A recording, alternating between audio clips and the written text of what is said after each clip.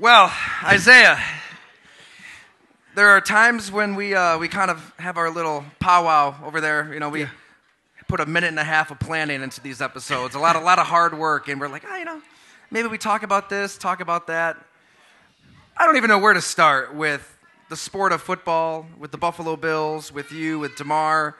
So I'm just going to kind of give you the floor and take it wherever you want. But I think everybody here is just thrilled to be sitting here thinking about football, watching football, talking about football, because I'm not going to lie, I think there was a point Monday night, I was there in Cincinnati up in the press box, I can't imagine what it was like on the field, where I'm thinking the sport is never going to be the same again, and I think everybody throughout the country was thinking that.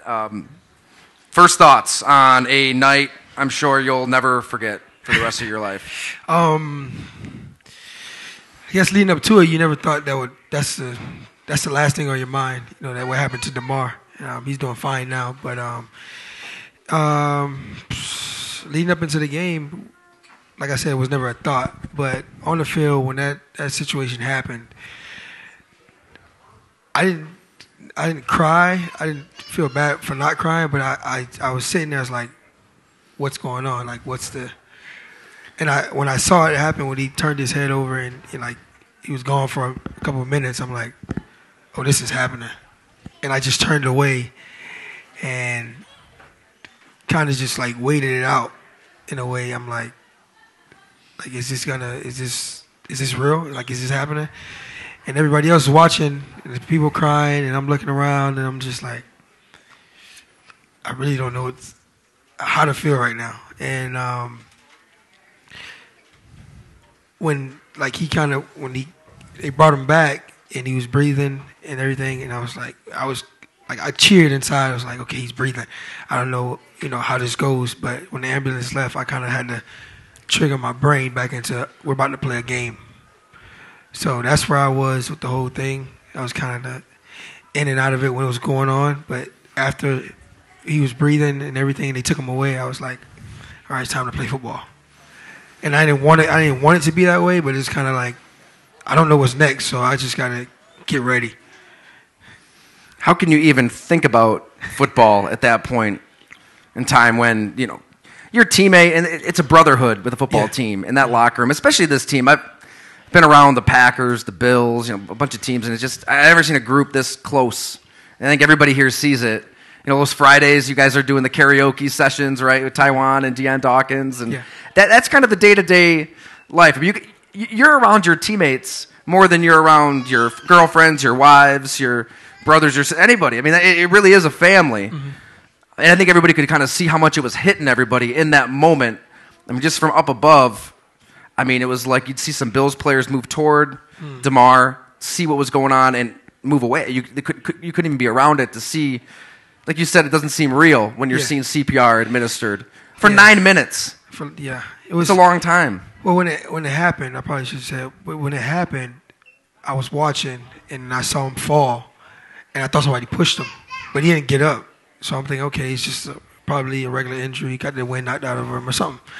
And I get closer, and he's bleeding, like out of his. I don't know where it's coming. Like I think it's out of his mouth or his nose. Bleeding, you said? Yeah, he's bleeding, and he was breathing, and then people started coming up, and the trainers and things around him, and as I'm watching, I'm like, he's breathing, okay, everything's fine, and then his head turns to the side, and I'm like, and then somebody says no pulse, and I'm like, what? And that's when I kind of like looked away, and just didn't know how to feel at that point. I'm like, I was just in shock, like, is this happening? And so it kind of like went from there, and then after. They brought us up, and they wanted us to, play for our teammates. And I didn't know what was going to happen, so like I said, I just triggered my brain to play football. And then they kind of postponed the game, and we went back in the locker room. And when we got back in the locker room, a lot of guys were crying, a lot of guys didn't know what to do, and I was just sitting there just watching. I'm just looking at everybody like, I only know two things. We not playing, or we're playing. That's how I'm thinking about it. Like, and obviously think about Damar, but like sometimes at that point I feel like there was nothing I can do at that point. I guess on the television broadcast, 4 different times Joe Buck said that there was a 5-minute warm up period, and that you guys, it was kind of like, all right, get back out there, fellas, time to play a football game. From your vantage point, was that the case? Did somebody tell you, all right, 5 minutes to warm up? No. When McDermott walked back in the locker room, he was like, we're not playing. When you got to the locker room? Yeah. I mean, like on the field. On the field, yeah. It was on the field. Stephon Diggs brought us up and was like, hey, let's get ready to play for your brother. And he was just like, let's get ready to play. Basically doing what we're naturally, not naturally taught to do, but like what we've been molded to do. Like, hey, go on, next thing. Somebody gets hurt, next play, they get, like, that's just how it is. But in that situation, it was like, he was kind of like, he was gone for a minute. And it was like, how do you wrap your brain around it? But it was kind of like how we're wired as football players. Like, let's go. All right, it happened. Let's go. So when they brought us up, I was like, okay, we about to play. And then that's when the refs was like, hey, go to the locker room. And after that, McDermott came in and said, hey, we're not playing unless you guys feel like you can play. And then that's when he left it up to the players. And then Mitch was like, basically like, we're not playing. Mitch Morse, he spoke up? Yeah. In that moment, though, you said you heard no pulse. Yeah. From a trainer, from somebody that was right there? Yeah, they're one of the trainers, yeah. So in that moment, you're thinking, Damar, my teammate, died on a football field? Yeah. At that moment, I was like, he's gone. But I was like, I didn't know how to take it and how to feel. So I just walked away. And then I was in the bag. And then I came back, and they were still like giving CPR and doing everything. And then he started breathing, and I was happy inside, but like I had no emotions on the outside. I was just watching. I think it's not right, but I feel like everybody here, we've become so desensitized to that scene, right? Mm-hmm. Even the stretcher, even an ambulance we've seen go out there. Dane Jackson earlier this season, which was a horrifying looking injury. Mm-hmm. I mean, so hard to watch that. And this was a routine tackle, something you see 200, 300 times on an NFL Sunday. Yeah. And we never got the thumbs up, never got the wave. Like that moment that never came. And that's what made this so scary, I think, for everybody involved. I can't imagine being a player down there. So did you see Denny Kellington then, the assistant trainer? Yeah. Bring him back to life? Yeah, well, yeah, like I walked away and came back. When I came back, and then, like, they used I don't know what you call the machine where they shock them. Defibrillator? Defibrillator, right? yeah. And they used it, and then he was still doing his thing, and then next thing you know, he just started breathing, and he started taking deep breaths. And I was like, and like I said, I was excited, but I didn't like cheer or nothing. I was just like, maybe smiled. I don't even know what I was doing at that moment, but I was like, my eyes got big, and I'm like, he's alive. And yeah. So. How can you even think about football, though? Like you said, there's a moment when you're thinking you have to play this game, and he's going off to the hospital. You still don't really know what's going to happen at UC Medical. What was it like in that locker room? You said there were some tears, a lot of emotions. When you guys went back into the locker room in Cincinnati, what did it look like? Everything was quiet. Everything was silent. People were crying, and you heard it. And then everybody was at their locker, and everybody was just in shock. And then McDermott walked in and said what he said, and then everybody kind of like still quiet. They didn't know if they wanted to play or not. And then Josh brought us up, and he asked us, like, "Yo, do you want to play? If one guy can't play, then we're not playing." And then Mitch Morris spoke up and said, "Hey, we're not playing." So I was like, "All right, we ain't playing." And Mitch is probably speaking for a lot of guys who don't want to speak up then, right? Exactly. And that was kind of my thing. It was like, there's a lot of guys in that locker room crying. There's a lot of guys that's like, they don't know what to do. They don't know how to feel. And nobody's going to say anything. Because there's probably more people that wanted to play than there was people that didn't want to play. Is that right? Yeah. Like, because it's just how we wired. You know what I'm saying? Yeah, and it's hard to say, but it's just like, I understood the situation. I understood what was going on. It was like, but I understood if we had to go back out there and play, I'm playing. If we don't, I'm not. But I was with either or. Maybe explain that hard wiring to everybody here, because I don't think any of us can relate to you, a professional football player. Like you guys are the modern day gladiators, playing the most violent sport in the world, and it's part of what makes football such a great game. It's not for everybody. It's just not. That's why we all watch. It entertains us. But you've got to be psychologically just wired different. I mean, if you're, I'm sure everybody here has been to a game. When you see it up close, and you've got 245-pound dudes with 8% body fat who bench 225 27 times and can run a 4.5, and they're hitting each other at all these weird angles. Doug Whaley was correct once upon a time when he said human beings were not meant to play football. He got a lot of flack for it. He was right. What's that wiring? Like, how do you just, like, throw yourself into this world and, like, yep, a teammate of mine just died and was brought back to life, and we have to go finish this game? Well, I thought about it like this. Well, I'm pretty sure a lot of people thought about it like this. And, like, the military. People die in the military more than football. So, I mean, we're not just like the military, but, like, to a certain extent, when it comes to, like, mentally, it's like we kind of relate, and, people down in the field of battle, at war all the time. And the guy next to him just like, hey, he's gone, we got to keep going.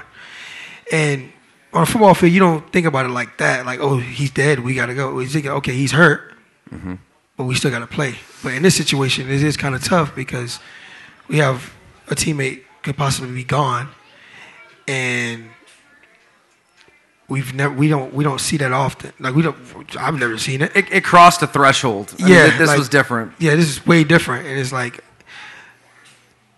but at the same time, once he started breathing, in most people's minds, it's treated like, okay, he's breathing out, like, we still have a job to do. And it's kind of like sad to say, like, we still have a job to do, but we do. We can't put football on pause, because if we're gonna put a football on pause, then the whole NFL has to do it. Because as you see now, everybody's showing love to Damar and things like that. So we can't be the only ones doing it and nobody else doing it. So we understood, like, we got to go back out on the field and we got to play until they tell us we don't have to. You're right, because it always does kind of shock me. I mean, I remember it might have been 2013, Jermichael Finley. He looked like he was paralyzed laying on the field when I was at Lambeau Field, and it's like he gets taken off on a stretcher. Everybody just continues to play, and that happens this year especially. I feel like it's been happening a lot, but this definitely crossed a different threshold. And I thought Tre'Davious White, he was really emotional yesterday. Did you catch his press conference? Yeah, I saw it this morning. Yeah, I thought he put it really well in saying, like, whether it's him, you. I mean, you grew up in South Florida. You saw some stuff. We've talked about it on this show, right? I mean, you were grazed by a bullet. That bullet could have gone a different direction, and we're not sitting here talking. I mean, you saw a body on your doorstep. And Tywan Jones, I've talked to him about this stuff. A lot of you guys have seen a lot of stuff where you grew up. But Tre'Davious said this was just different because it's like you're seeing it start to finish. Like you're seeing the hit, and he falls down. He gets back up. He collapses. The CPR, to see the CPR administer. I never seen that in my life till that night. And then he dies. He comes back to life. Yeah. Did this feel different than everything you saw growing up down in Miami? Because you've seen a lot.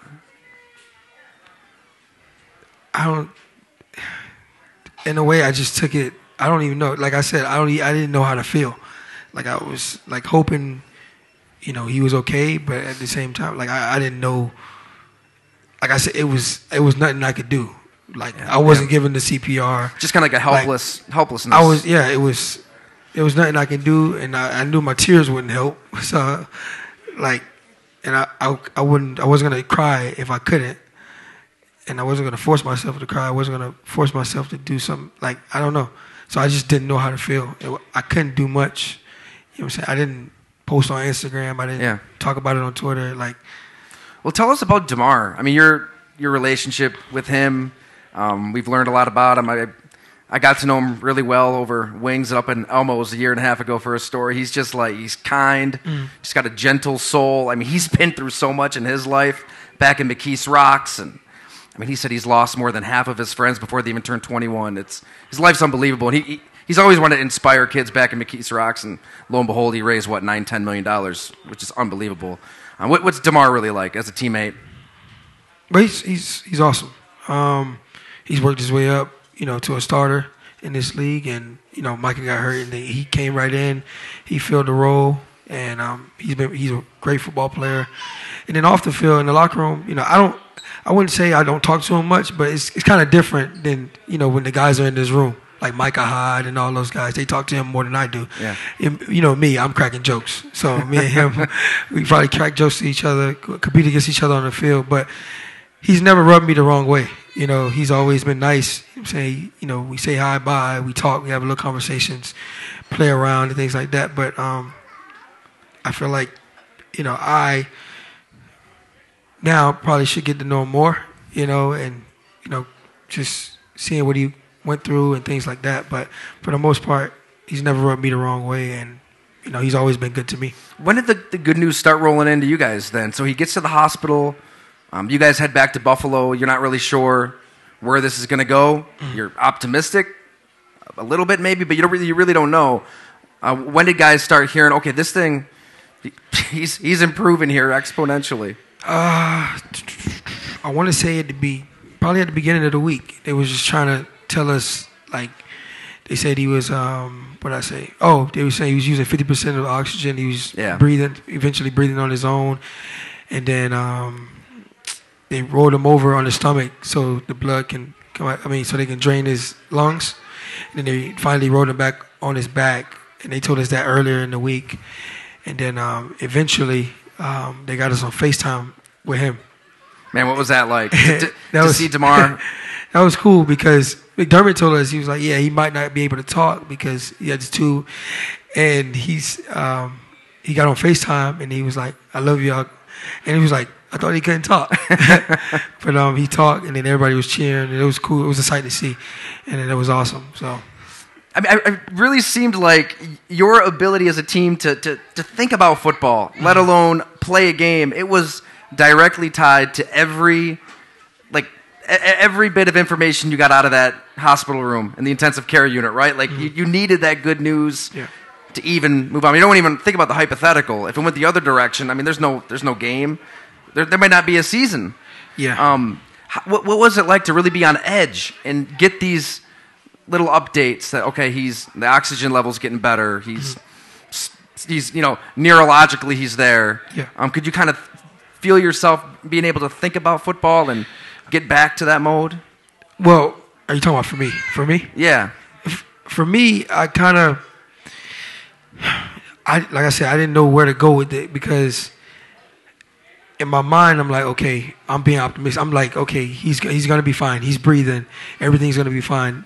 And then it was like, oh, it could be like if he doesn't get enough oxygen to his brain, then right. That was kind of like the big thing that everybody was thinking, but nobody's really talking about because there's a period of time when he wasn't able to breathe. You don't know what happened to the body. You don't know, what can happen to the body, and then that's when I was like, okay, well, what I'm saying, if he makes it and everything's fine and he comes back 100%, then awesome. And if something's wrong and things like that, then we'll have to work through it. Right. But for me, it was kind of, I just thought positive about it. He's going to be fine. He's breathing. Yeah. He has a chance. And the football part, it was like, okay, I know I can transition my brain to football whenever we're ready. So I was just waiting on everybody else. What's it like as a player to see everybody in this room at Mister's? This place is packed. And beyond, throughout the country, throughout the world. Everybody pulling for Damar Hamlin. I've never seen anything in sports or otherwise unify humanity like that. Like, everybody's quick to argue about something nonstop. Sports, politics, whatever. Like, we're at each other's throats 24/7. Social media doesn't help. But this brought everybody together in a way I've never seen in my life. Have you ever seen anything like this? And no, what was it like? This was my first time. It was awesome. Everybody showed support. And everybody understood that, we're just human. You know what I'm saying? We play this gladiator sport, but at the same time, we're still human. And this happened. This could happen to anyone, but it happened to, one of our guys that plays in the NFL. And he's not only a football player, but he's a son. You know what I'm saying? He's, one day will be a father, and he needs his life just like any other human does. And I think everybody understood that from all parts of the world, every sport understood, like, he's still human and he needs his life, so let's support him. And I understood that too. So fast forward, you're getting all the good news. Mm. You're going to play a football game, and I think he broke the team down, right, inside the locker room? Yeah, after the game, yeah. Okay, was it before the game and after the game? It was after the game. After the game, yeah. Okay. So what's the scene really like when you're able to interact with Damar Hamlin after this game? We got to talk about the game too, obviously. But. No, he just broke it we didn't say too much. We was just cheering for him when we saw him on FaceTime, and then he broke it down, and then we just broke it down. But it was pretty cool.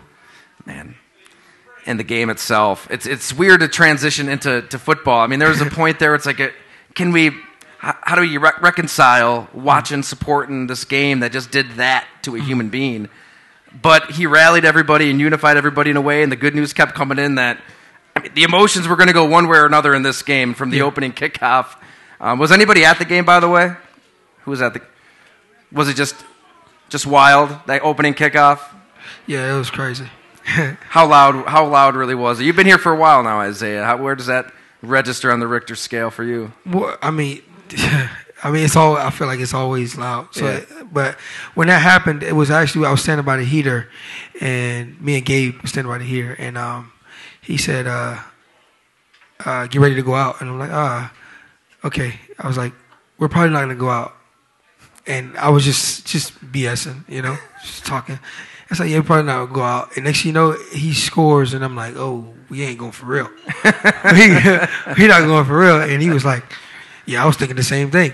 But I was like, he was like, "I didn't want to say it." I was like, and then we went to the sideline. Then Josh was got emotional and things like that. But it was a pretty cool sight. He called it spiritual, right? Yeah. 3 years and 3 months since the last. I had no idea. I had no idea with that, the 3 years and 3 months thing. But did you feel goosebumps yourself? Did it feel spiritual at all? No. No, I wasn't. Hey, you're honest. No, I didn't. I just saw it as another kick return, but I mean, I understood like everything that was going on around me, but I just looked at it as, oh, he ran a kick return back, and then he ran a second one back. Yeah. And I was like, whoa, he's on fire. So, what is the mentality of the team like right now? Because I don't know, like listening to Tre'Davious White and some of you guys speak after the game. It feels like PTSD. I mean, it's not like everybody's just celebratory and you can just kind of put that in the back of your brains and fight for a Super Bowl. Maybe you can, but something like that kind of sticks with guys. How would you describe just the psyche of the Buffalo Bills at this point as the playoffs are now right around the corner?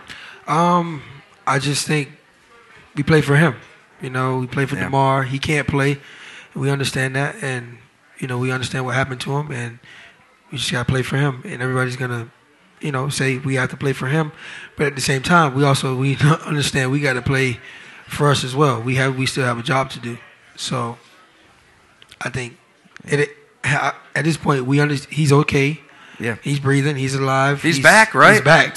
So it's amazing. It's kind of we don't want to just not think about him, but at the same time we got to go out here and win.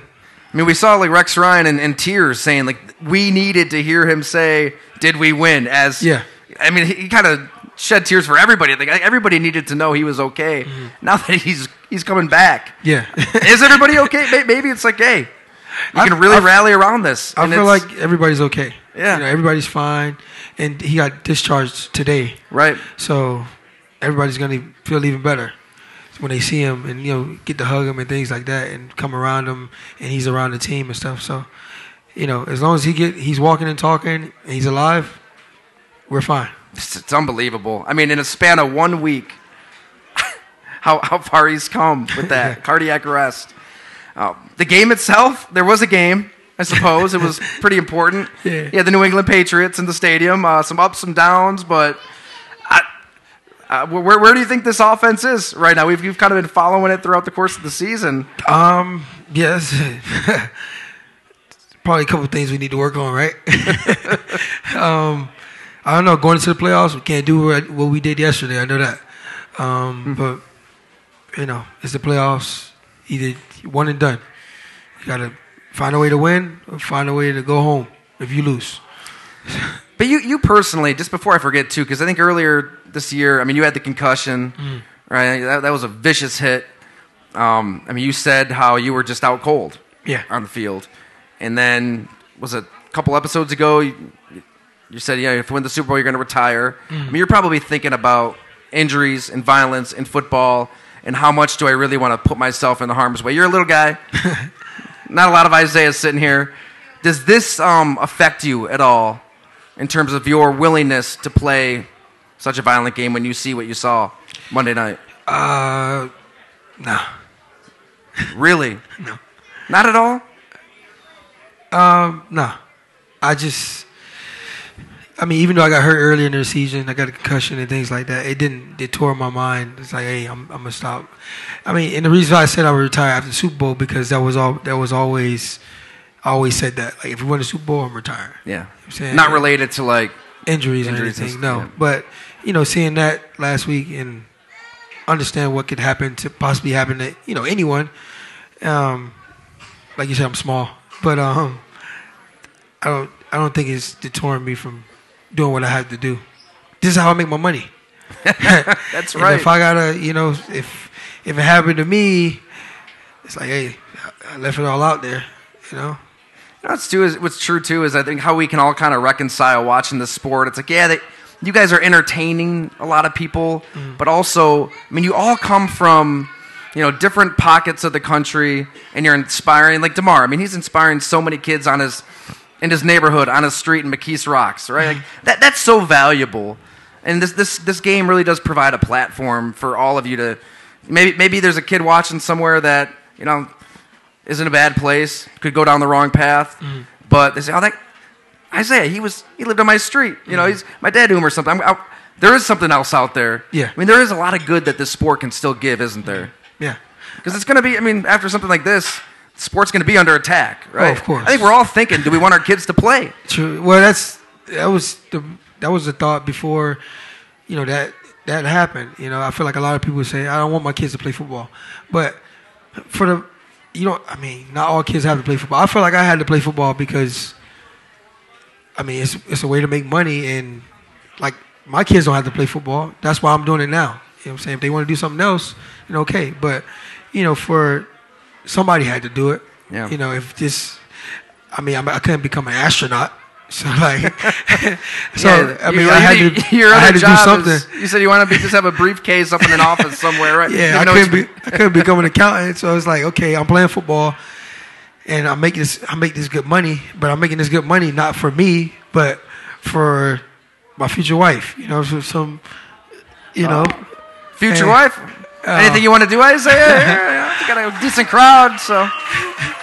But and the kids we want to have, I understand if we have boys, they're probably gonna look at me and say, "Hey, I want to play football," but I'm making this money and I'm doing this. So when it's at the end of the day, they say, "Okay, I don't just have to play football." My dad did what he did, so we don't have to play football. But I had to do it first because nobody did it before me. I'm conflicted too. I feel like this sport gives you qualities as a human being like other sports can't too, because of that violence, right? Like accountability. Like if I don't do my job, I might get the guy next to me creamed. There's a pressure. You're under the lights. There's a lot of things that go into it. But man, you're getting the hell beat out of you too. Like there's just that's what comes with it. You signed up for it. Like we talked about last time. You sign up for this job. There's things that can come with this job that you don't want. It's getting hit and getting cut and not making a lot of the money you want to make. Women. Well, women I'm pretty sure a lot of people want, but other things, the bad side of it. But there's also a lot of good side to it. But you just gotta, keep your head on the right track, and everything good that you want out of it can come out of it. Maybe we need Damar sitting here for this one, but do you think that we'll see Damar Hamlin on a football field? Not this year, no. Again? No. I have no idea. That's hard to say. I'm pretty sure he want to play. If everything goes well, at the end of, when he's 100% healthy, 110% healthy, I'm pretty sure he want to get back out there. But for right now, no. He's an incredible human being. I mean, it is great to see everybody just kind of rally around him like that and to raise all that money. Unbelievable. So when it comes to the team, playoffs around the corner. Yeah. They're right here. You sound a little concerned about the offense, but how do you get it back on track then? Like, what needs to be tweaked? Just go back to the details and refocus, because now it's like, yeah, you lose this one, you're out, you're going home. And we had this talk earlier today, I haven't necessarily packed to go home yet. So that means we got to keep winning. But I want to win. And now we're in the playoffs, the regular season's over. And we just got to put our best foot forward and try to do everything the right way. Even though we know everything's not going to go right, but try to play a perfect game, try to play sound football, and just do what we do. I mean, it is insane what you guys have been through this year. Yeah, I said the same thing. I mean, back to Dawson Knox's brother. Yeah. Kim Pagula, her undisclosed health issues. You've got the 2 blizzards. Yeah. Micah the Hyde. Second of which, Micah Hyde. Jordan Poyer, the Road Warrior. And, oh, by the way, a mass shooting at a downtown Tops. It's just, I don't. John Murphy has a stroke. I mean, unbelievable guy John is. I don't know how much more the Buffalo Bills and the city of Buffalo can take, but the resiliency of the city and the team, and they're really one and the same here. It's unbelievable, isn't it? To live it, to see it up close. We talked about. I talked about it with a couple of my teammates during the week. I'm like, there has to be something that's good coming out of all this bad. You know, like, I mean, I don't know if it's a Super Bowl, because like that's our goal and that's what we have. That's got to be a Super Bowl, right? That's the only outcome for the Bills. But who knows? You know, but we just got to keep fighting. You know, and I feel like for the most part, no team has gone through what we've gone through. So, you know, if we don't win a Super Bowl, you know, as individuals, we learned a lot from these situations we've been through. But as a team, you know, we can just grow and get better each and every year, each and every day. And, you know, I'm pretty sure something good comes out of this. I don't know what, but I hope so.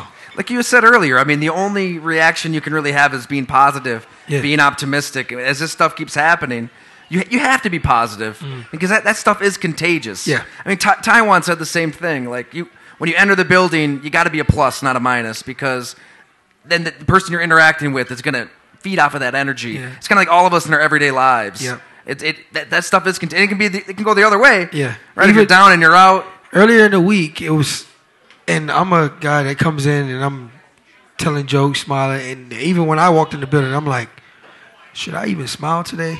You know, earlier in the week, and it's like, should I even tell a joke? I don't want to tell the wrong joke, or you know, it's just like. But then I walked in the building and I was like, whatever, I'm gonna tell a joke anyway, and I'm gonna go in there. I'm gonna play cornhole. I'm gonna just be normal, you know, because if everybody's moping and crying and grieving, and I understand why, but everybody can't do it. I'm not gonna do it. So I was just went in there and just, you know, tried to be positive the best way I can, crack a few jokes, smiled here and there, but Did you break the ice then? Like, probably. Was there a joke that kind of loosened everybody up in there?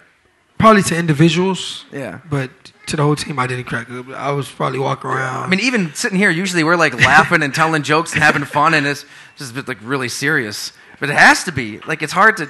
You can't just all of a sudden be having fun and joke. Yeah. But it's got to get back to normalcy at some point. Yeah. And that's how I felt. Like, at some point, we got to get back to normal.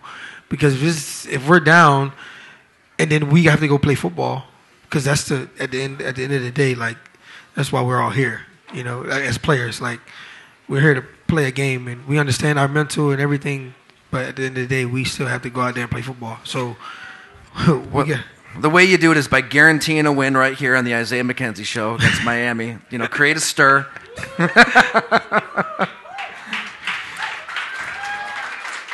Miami Dolphins. We don't know what's going to happen with Tua. Oh, we'll see. I don't think he should play either, but whatever. Yeah, he's had several concussions. Yeah. We'll see what happens there. I'll say it. They probably don't really have much of a shot without him. But with him, I mean, they were up on you guys by 8 in the fourth quarter. Got a chance. Yeah, it's a lot of health issues down there in Miami. Yeah. With him, you hope that his long-term health is taken into consideration. Mm-hmm. All right, let's loosen it up. Let's open it up some questions here. I'm sure there's a lot, and we want to try to get to as many people as we can. So, and we got 30 minutes, so I need 30 minutes worth of questions. That's right. Not 5 minutes, 30 minutes worth of questions. Everything is on the table. Football, life. Test. Just raise your hand. We'll kind of work the room. Don't be scared. Don't be afraid. Sweet. What? You're good? Sweet.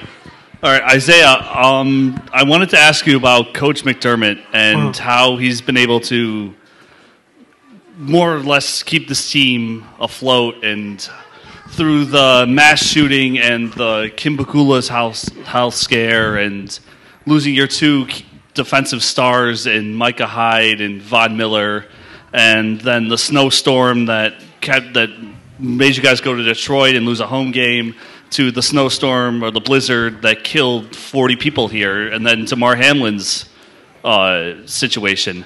How has he been able to keep this team afloat? And I wanted to ask you this because I recently found out that you're one of the longest tenured players on the team. I remember hearing about you in Josh Allen's rookie year, and he scored a touchdown against Jacksonville, and I'm like, who the hell is Isaiah McKenzie? When did we get this guy? But yeah, can you comment about Coach McDermott and how he's been able to, Coach of the Year in my opinion, keep this team afloat and potentially in the running for a Super Bowl right now, because it's crazy the amount of adversity you guys have overcome. I would say he's done a great job, and over the years, Coach McDermott has grown as a coach. And like you said, I've been here. Well, yeah, the longest tenured player to be here. Well, besides Mike and them, but I've been here, and me and him have had conversations over the years, and every year I feel like this year he's taking a huge step as a coach, and he was already a great coach, but now he's over the top. And I feel like with all that going on, he stayed level headed. He didn't get too high, didn't get too low. He just stayed the course. And after this, what happened to Damar, that kind of showed what kind of coach he really was. When we went in the locker room and he said, "We're not playing," and he left it in the players' hands, and it was like, okay, well, he kind of left it up to us, and he in his mind he was like, "We're not playing, but if you guys want to play, we'll play." But he didn't really want to play, but he understood the guys. And at the end of the day, it's up to the team. And I feel like for him, this whole season, he's been leaving it up to the players. Like, hey, you guys run this team. I'm the coach of this team, but I can't play for you guys. I can't be in the locker room. I can't go home with you guys. So I need you guys to help me and figure things out. Even with the snowstorm. What I'm saying? He told us what we could do, and we came with opinions. And he listened to us. So I feel like for the most part, for a great coach, and he's becoming a tremendous coach, he's listening to his guys and listening to his players. And like I said, in that Damar situation, as just a man and as a coach, as a guy that has a family, he understood what needs to be done. And we wasn't going to play that football game, and he understood that. And he said, "We come before the NFL," and that's where he kind of got everybody's respect. Not saying he didn't have everybody's respect, but everybody really was like, "You handled that well." And like I said, the whole season he's been level-headed, and we're up to this point. If he doesn't win Coach of the Year, then I don't know, I don't know what coach has been through what he's been through. So, if this is not what Coach of the Year looks like, then I don't know what it is, because. Well said. I mean, how has he really grown over the course of maybe it is just this year, because I've heard him described as robotic, militaristic even, which I get, because life under Rex was a little do whatever the hell you want, guys. a little crazy. So you kind of have. I mean, you see this all the time in the NFL. You have that kind of coach, and it swings back to somebody else. So maybe that was needed, but over time, I mean, you gotta let your players be themselves. Yeah. So what does that look like up close? For him, I feel like for the first part, he brought the right guys in. You know what I'm saying, with Josh. Then I came along. You know what I'm saying, not saying. To be honest, when I came along, Bean brought me in, and then me and McDermott got to know each other over the years. So it was a relationship that evolved over time. Over time, yeah. So and then he brought guys like Bees, John Brown in. Just speaking from the receiver standpoint, Micah and Joe Porter. The defense was kind of already close, and the guys, they've grown together. The offense was kind of trying to figure it out, and we've kind of grown together. Grown with Josh, things like that. But when you have a whole team that's growing together on each side of the ball, and you can kind of give it to the players at that point. Okay, I got a good group of guys around each other, so now I can make this a player team. Because some coaches have to take over because the locker room's not right on the field. You can see it's not going well, but for us, the locker rooms, we get along. We have a great group of guys around each other. And on the field, it shows. We play together. We play for each other. So for McDermott, all you got to do is not mess that up, not have teammates going against each other, not, separating guys. Just let us be as one. Let us play together and hear us out as a team instead of as individuals. And I feel like he's done that over the years. He's just hearing us out. He's asking for guys' opinions. He's letting the leaders of the team, take this team on, and it shows, and if he has to override something, in a way, he doesn't just say, it's my way or the highway. It's kind of, okay, it's my way, but I want you guys' opinion about it. Right. So I feel like this was the ultimate example of that. Yes. Do you even want to play this game? Yeah. Put it in your hands. In his mind, it was we're not playing. I don't really want to play this game, but I'm going to leave it up to y'all because at the end of the day, it's you guys' team. I'm just a coach.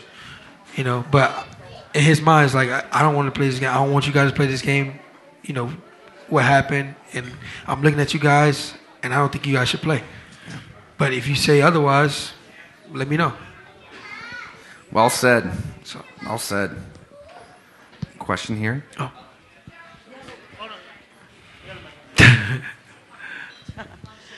Yesterday, Chris Sims said he felt that football overtook baseball as America's favorite sport. And do you agree? To me, I always thought football was America's favorite sport. Am I wrong? Well, I always thought, because I played the sport, because football brings everybody together. Who's you don't even know when a baseball game is played. I turn on the TV sometimes. I'm like, oh, baseball's on.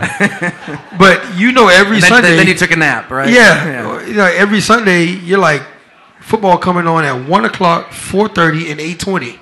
Yeah. Thursday, Monday, and Sunday. Sometimes Saturday. Baseball is on randomly. Not every. You don't even see this. Baseball, the stand's not even packed. Unless it's the playoffs and the World Series. People are reading books in the crowd. Yeah, eating a hot dog. Knitting. Yeah, it's just, I feel like it's social gathering. And football is not, it's I'm locked in. Everybody in the stadium is locked in. In baseball, you're not hearing 65,000 people screaming because of home run. You hear 5,000. And then the other people are oh, that was cool. Back to the crossword puzzle. Yeah.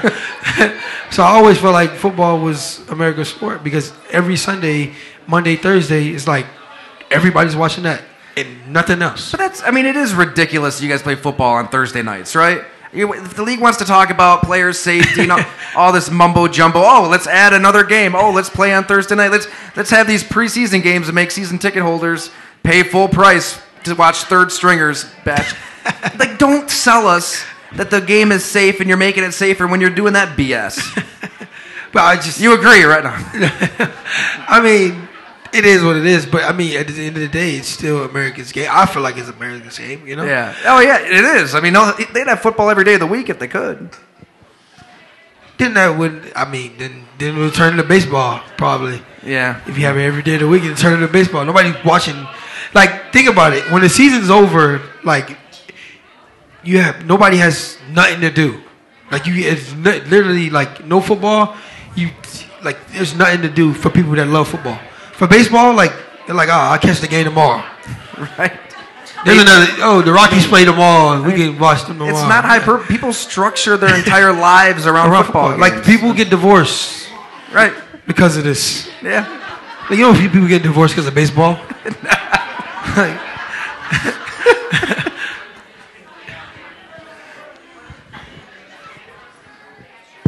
So. He has a real question. He said so. It's a real question. He's gonna grill you. So, I just have a real quick question. So, how does it feel to be in the NFL? It's fun. It's fun. I can't lie. It is fun. I would say, to go in details, you have to be on a good team for it to be fun. And I feel like I've been on a good team for a couple of years that it's been awesome. You know, other teams are not like our team. So if you grow up and you make it to the NFL, just know that I said every team's not like the Buffalo Bills. You can go to other organizations and it's a complete, poop show. and it can get bad. You know, you like, I go into work every day and I'm like I don't have to worry about anything. I'm happy. I can do my job well. Like, I'm not worried about getting cut. You know what I'm saying? I'm not worried about fighting people in the locker room. I'm not worried about cursing out coaches. I go into work and I'm like, I'm glad I'm here. You know what I'm saying? Because I've been on the other side where I go to work and I'm like, sure, I'm next. They might cut me next. And damn sure I got cut. I was like, yeah. Denver. Right in Denver. But, not every place is like this organization, the Buffalo Bills. So the NFL is fun. When you're winning, when you're losing, it sucks. So remember that. Winning cures all. Excuse me, sorry.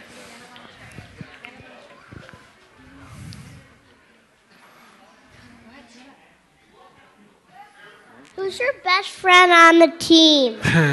Great question. I get this. Ooh. Well, I wouldn't say I had, but the two guys that I'm close to on the team is Gabe Davis and Isaiah Hodgins. Well, Isaiah Hodgins plays for the Giants now, but I still talk to him. But those are two guys I hung out with the most, and I would say that I consider them, good friends. I'm pretty sure everybody thinks like Josh, but no. Me and him got a love-hate relationship. Like, some days I hate him, some days he hate me, sometimes I like him. So Where's it at right now? I mean, the playoffs are this weekend. Is it love or is it hate? Well, right now we won't know until tomorrow. Well, it's Wednesday. Just let them know you're open. Yeah. You gotta keep letting them know that. I stopped saying that a long time ago. So it's like, hopefully he sees me somewhere. The Georgia the Bulldogs are playing, by the way. So, who do you think is going to win the national championship and why? Georgia. It's not even a question. Oh, that's right. Your Georgia Bulldogs are playing. I mean, I don't think he knows. I went to Georgia, and TCU. I don't think TCU has a chance. So I'm going with Georgia because that's the home team for me. And they won it last year. Why not win it again, right? Yeah, they can pay players now, too, so they're probably paying them a lot. Too bad you missed that. I want to be like you, and will you throw my football to me? Will you throw a football? What was the second thing? Oh, yeah, I'll sign this football for you.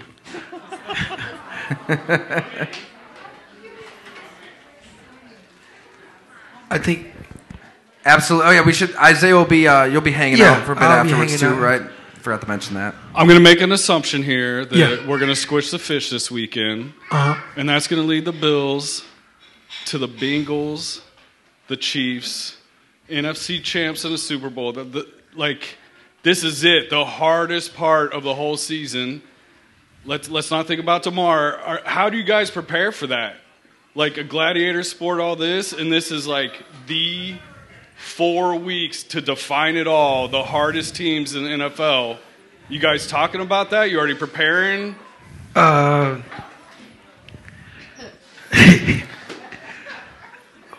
I think, football feels kind of trivial after something like that happens, right? Like who cares about preparing for a game when you see what you saw? But you have to, right? With this gauntlet of games coming up. We understand, what's in front of us. I don't think we're. Yeah, I think I don't know, like. You take it week by week? Yeah, I don't think we're going to look ahead into the Bengals and Ravens. I think we're going to look at the Dolphins first. It's our third time playing them, so take it week by week and say, okay, well, we got to win this game, then we got to win the next, and then we got to win the next. Because we look too far, and then we lose, and then like, okay, we're packing, going home. And then everything we did was a waste. So I feel like it's 1 week at a time. So we can start at the Dolphins. Okay.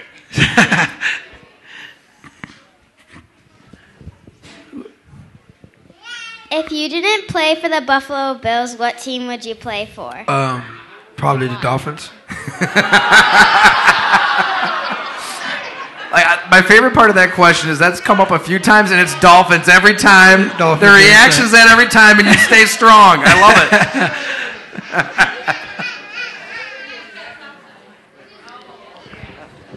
it. Do you have a dog? Do I have a daughter? Yeah. I'm trying to No, a dog. Oh.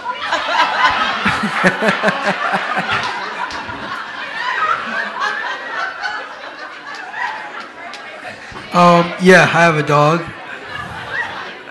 It's a pit bull. Yeah. Against all odds, and we save pit bulls.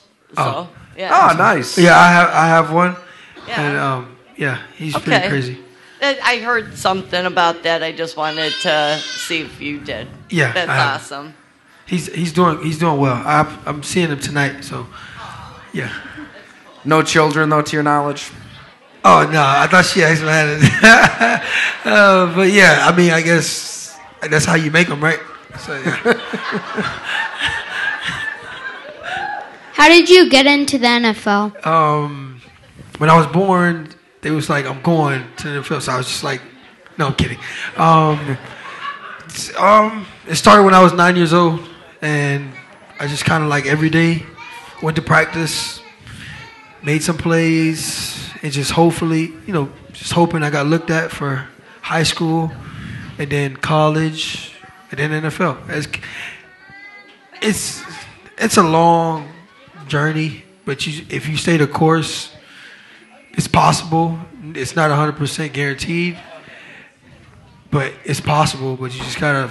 For me, it was like I just worked and let everything happen the way it happened. But you kind of, because to be honest, it is kind of rough. Like every day waking up, like, oh man, I'm only 9 years old. Like, how am I gonna get to the NFL? And then you turn 14, and you're only 14 years old, and it's like you gotta wait till you're 20, 21 to get to the NFL, and you gotta your whole high school career focuses on college, and then your whole college career focuses on NFL. And next thing you know, you're 21, and you're like, dang, I didn't even get to have fun as a kid. I was too busy getting hit by men that are bigger than me or boys that are bigger than me, and it's like, but when you're 21 and you're in the NFL, it's like, it was worth it. Because now I'm 27, I'm old. No offense, right? I'm 27 and I'm old, and it's like, well, I'm 27, but I got a lot of money, so it's just like, but it's worth it. Like, like I was saying earlier, to help out my kids eventually that I will have, and my girlfriend, it's worth it. So when you think about it, it's worth it. When you get 21 years old, you be like, and you make it to the NFL, you're like, it was worth it. Isaiah said it was worth it. So. To your right. Well said. Who did you look up to in football when you were growing up? Who was your favorite player? Who was your idol? I had a couple, I think.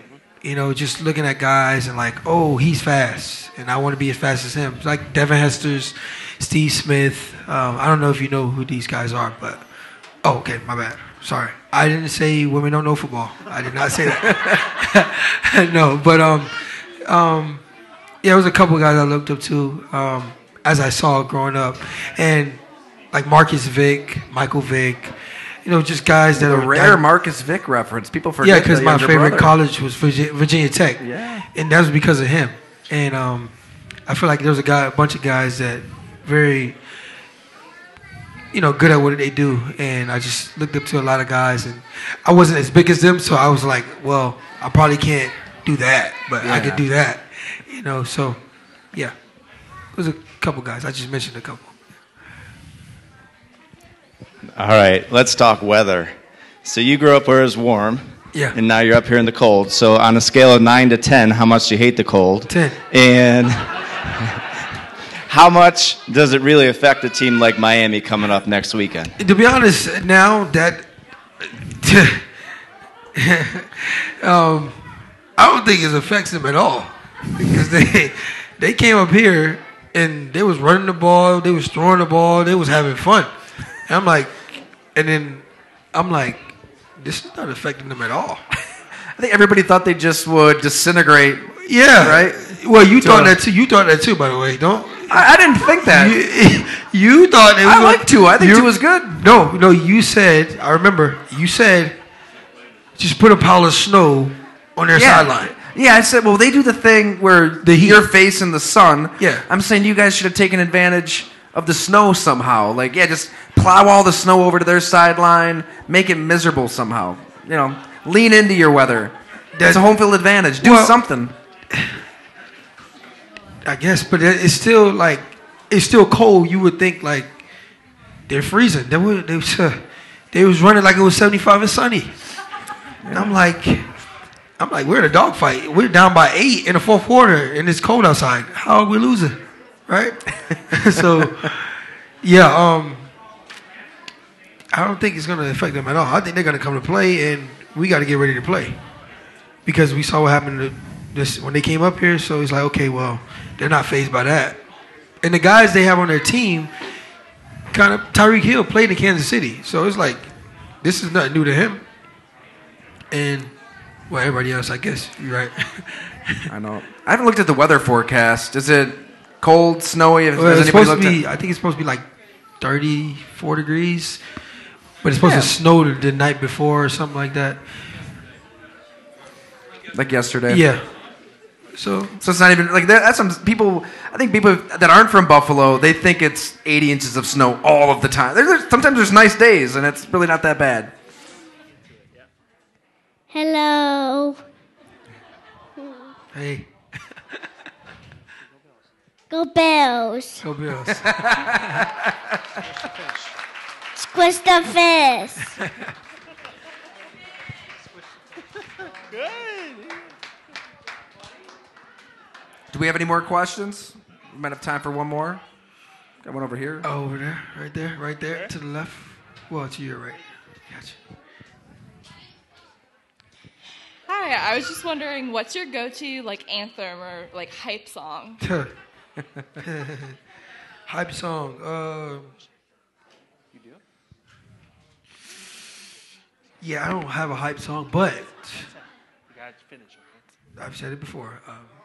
I listen to Sam Smith before the game, in my headphones when I'm on the field. That's what I'm listening to. So if anybody see me doing something, dancing, it's Sam Smith for some reason. Yeah, I listen to Sam Smith just to ease my mind, but not really a hype song. I don't think he hypes me up at all.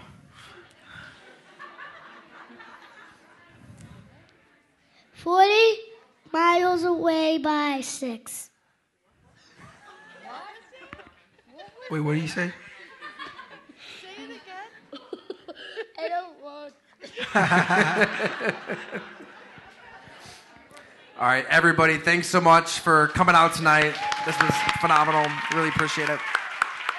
Let's give it up to Isaiah McKenzie. 8 episodes here at Misters. Yep, season 2 Man, was... that was a lot of fun, Isaiah. Yeah. And I don't know, maybe we can talk you into doing one more. You know, they can throw some money your way or something. We'll make it ahead of a Super Bowl run. We don't know what's going to happen in the playoffs. You mean one more what? I don't know.